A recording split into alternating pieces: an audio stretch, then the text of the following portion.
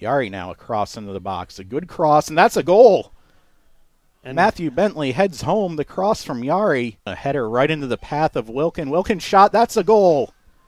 Stu Wilkin takes advantage of the Valpo miscue, and with 4:24 to play, the senior levels the match at 2-2. Denton along the ground. Good chance here, and that's a goal. That's a game-winning goal. Matthew Bentley in the perfect season stays alive for Missouri State. Your outright Missouri Valley Conference regular season champions, the Bears, on Matthew Bentley's second goal of the game, and it had to be him. The guy who entered the match with 7 goals in the last 5 matches gets himself a brace and the match winner here in extra time.